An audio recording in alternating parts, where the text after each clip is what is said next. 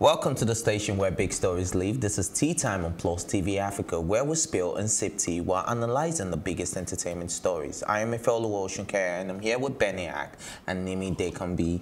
And most especially, today is Nimi's birthday, so it's only right we say happy birthday to you. Happy birthday to you. Happy birthday, happy birthday, happy birthday to you. Let's do this. Here comes the interesting part. How old are you now? How old am I? +1. Shall I spill? No. Well, you have to spill tea. I can let them all know. All right, so she's plus TV's +1. Yes. Yeah. So happy birthday, girl. Thank Long you. life and Thank you so prosperity, much. and live your best life. Yeah. Thank you. All right, so let's delve into the first story of the day. Naomi Campbell writes an open letter to Grammy Awards after Burna Boy's loss to Angelique Kidjo, and I think it's worthy of reading. She said, "First, I want to say deepest congratulations to Angelique Kidjo for her award on Sunday, and thank you to you for spreading the light and opening minds through your music. And to our African giants, Burna Boy, it is only due to lack of education that you have not been honored with the accolades you so truly deserve. You're always a winner in our hearts, always, and to the Recording Academy, there is something that brings joy, strength, and happiness to myself and to so many that hear it, and it is called Afrobeats. Afrobeats is a musical genre played on mainstream and primetime radio, not only across the continent of Africa." And I think she said this properly.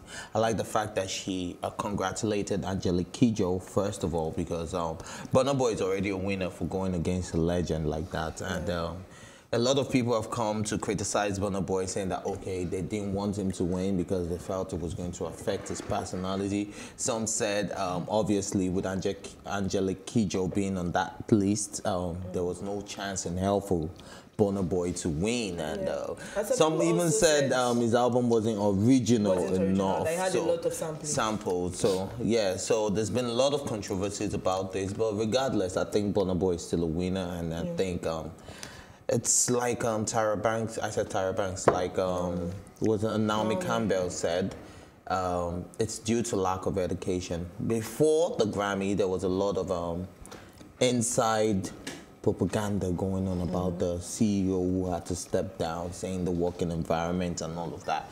So I think there's a bit of truth in all of this, and I think we need to start establishing that. The same thing goes on in the BET, by the way. So yeah, I think I'll just say that one of the things she said when she was when she wrote a statement was that they should create a category for Afrobeats. They should have Afrobeats Best Album, Afrobeats Song of the Year, like they do for Latin Pop. Because, you know, there's a category for Latin Pop album, and then there's some other, you know, award shows that they create, maybe like a K-pop category, because this genres of music is gaining, you know, relevance in America. But would we say that Afrobeats has actually gotten to that level, like maybe Latin Pop?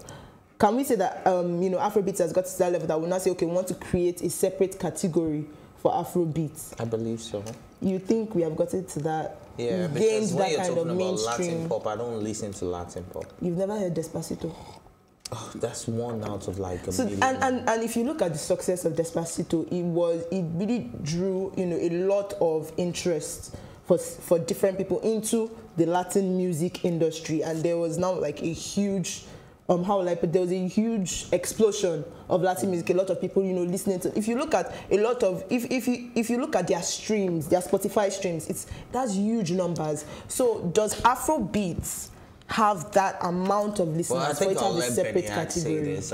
What do you think? Do you think Afrobeat has garnered that much recognition for them to have their own category? Not as yet. What? Not as yet. Not as yet. I mean, we're going to get there eventually.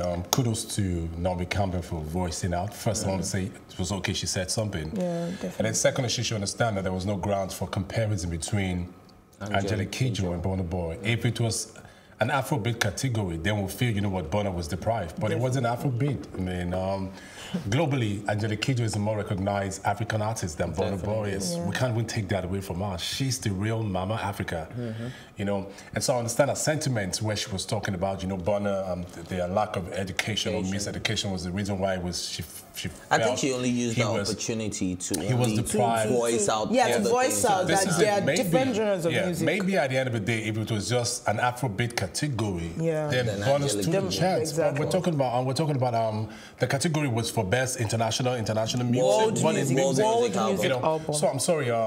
Let's talk about many decades Angelique Kidjo has put into her craft. She has a great body of work recognized globally by world music bodies, which one of them is the Grammys.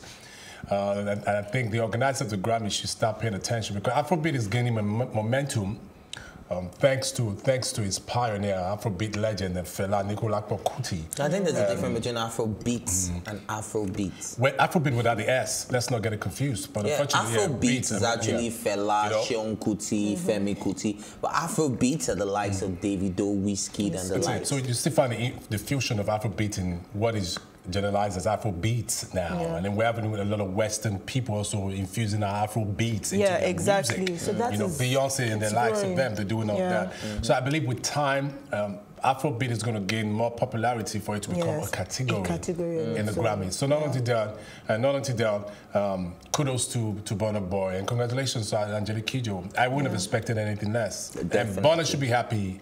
That's a recognition for him. That nomination was a recognition by World Music Body, and it's a great deal. And she also even, like, you know, she dedicated the award to him. So that is a huge deal on its own.